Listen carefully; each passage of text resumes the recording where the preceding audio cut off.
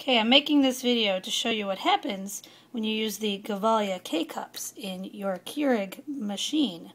This happens to be the signature blend, but we also had this experience with the Columbia.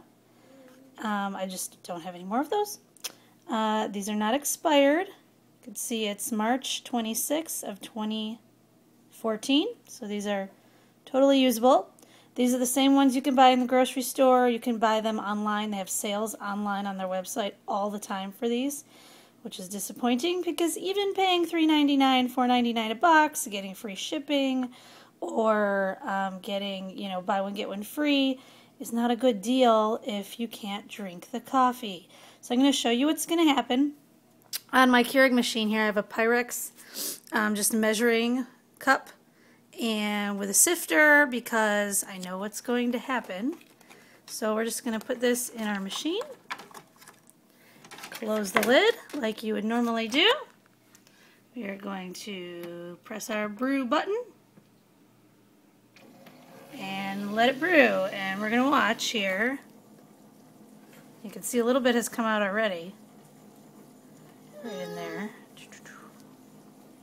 I'll give you this view here.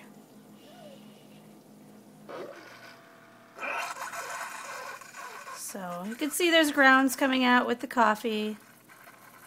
Yum, that's what I want in my coffee is grounds. Yummy, yummy. Now wait for it. Brewing our coffee. Here we go. Look at all of that. That is disgusting. You know how many K-Cups I wasted? Now, I had read online that there was a trick that if you push the K-Cup down into the chamber first before you close the lid, make sure you hear the bottom pop, that this would not happen.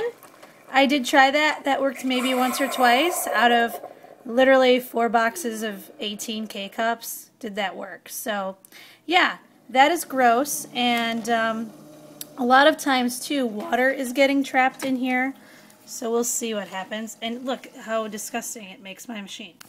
That is not from overuse or not cleaning. That is from these Gevalia K-Cups.